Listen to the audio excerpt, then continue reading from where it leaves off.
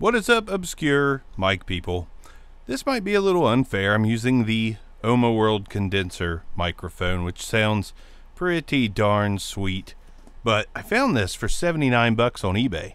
The TAKSTAR S360 condenser microphone, and I was very curious about it because it seems to take some cues from this microphone. Let me show you what I mean. Unboxing the TAKSTAR, the TAKSTAR, the TAKSTAR. You know, my first TAKSTAR video, I was real proud of myself because I made the thumbnail like the microphone, a star, and surrounded by a bunch of thumbtacks. I thought it was real clever. Turns out it's a really stupid looking thumbnail. TAKSTAR S360 professional recording microphone. Let's go. They did not cheap out on some of the product here. We've got a slab of foam protecting everything with a cardboard logo on top. We've got, yes, this is why I wanted to compare it to the Ohma, because we have plates. Plates, I say. Plates that won't come apart because they're magnetic. There we go. Plates. Let's set those aside. We've got a microphone mount. Actually, like, it looks cheap, but it doesn't feel cheap. This feels pretty good. This is pretty heavy. It's got a 5/8 to 3/8 adapter. This is probably, I've seen ones like this before and they're typically super cheap. This one feels pretty solid quality, honestly. Better than what came with the Ohma World Condenser, if I must say so. We've got a plastic spatula. This is probably for removing the plates. I didn't need it when I first tested it. And the microphone. Boom. That is pretty cool looking. Got some opening slots here. That's what she said. And a little red ring at the bottom. Kind of fancy. A mute button on an XLR. That is exciting as well. And like I said, you can change the plates. That is pretty cool.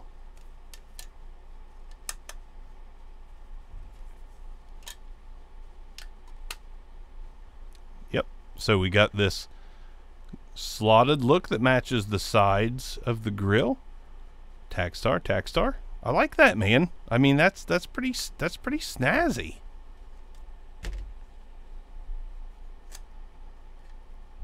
Now, that being said, I will say I really like the fabric covered grill. I just think it gives it a really modern, interesting look. Now, these are pretty cool too, but that's very plasticky, and I like that the mesh kind of covers the plastic. I'm really interested to see how that mute button works. It's got a little click to it, but this thing's pretty rad, and I'm pretty excited to hook it up and see what it sounds like in comparison to what you're hearing now, which is the Ohma World Condenser. Also, real quick, before I forget, I mean, you never know what a capsule is going to give you until you get it wired up and good to go, but it is a large diaphragm capsule. It is surrounded in a nice red bezel. It looks pretty nice. I'm hoping for the best here. 79 bucks. Link in description. Let's go. And now we're on the TAKSTAR. This is the TAKSTAR S360. This is what it sounds like, and I gotta say, it's not as good as the Ohma World Condenser, nor did I expect it to be, but it does have kind of a straightforward, I don't want to call it crispy, because I don't think it's crispy up top. I think it lacks in the low end for sure. It's a very mid-forward microphone, and I gotta say, I wish there was some more in the low end. It's really lacking there, and it makes it sound not super thin, but not, yeah, there's just, it makes it off a little bit.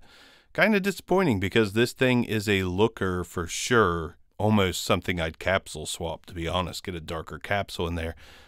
Let me get right up on it like this and see if the proximity effect, it kind of helps a little bit. Let's get through the test, and I'll throw some compression and EQ on it and see, you know, I'm sure we can make it sound a little fuller in the bottom. Maybe you like the sound, I don't know. I don't love the sound. Here we go. Peter Piper picked a peck of pickled pineapple pizza. Peter Piper picked a peck of pickled pineapple pizza. Feel like the mesh over top definitely makes a difference for plosives. That's good. And I will say the mount is really nice because it's rubber coated, so it's not going to scratch the stem of the microphone up, and that's a pretty good thing as well. The more I talk on it, like I don't absolutely hate it or anything. I just think it's just kind of thinnish, mid-forward and thinnish. It just needs a little bit of oomph in the bottom, a little bit. Doesn't need a ton, just something to round it out. Now let's go ahead and take the microphone and go 90 degrees off axis, 180 degrees off axis, the other 90-degree angle, and then back around to the front of the microphone. Again, I'm sure it sounds good enough for sure. Let's check out the mute button real quick. I'm talking into the mic and I'm going to... Mute button is now off. So the mute button works pretty well. It does have a little bit of an audible click for sure. Let's go ahead and throw a little bit of low end and compression on it, see what it sounds like. All right, we've got a little bit of low end added and some compression on this thing. And just that little bit of low end does make a pretty good difference. It kind of rounds everything out just a little bit. And it's just a slight bump in the low end. I'll tell you exactly what it is on my AG06 Mark II from Yamaha. Let's see, I've got about a 5 dB boost right around 60 hertz. That slowly drops down very gradually into about a 600 hertz before I cut a little V shape out right before 1K. And that's what this sounds like. I can go ahead and raise that. There we go. There's a little more oomph in the bottom. I added about 3 decibels to the low end at about 20 hertz and now rolling more gradual into that 900 hertz territory.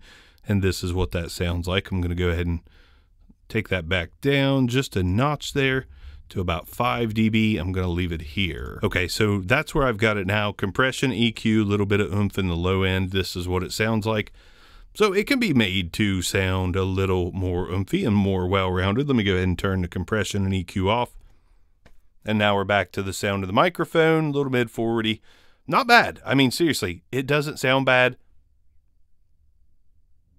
The noise is there, but it is minimal. I know it's got, I think 20 dB is the noise floor on this thing. So not ultra low, nothing like that. But for 79 bucks, you could do a lot worse. I think this comes down to, do you want a mute button?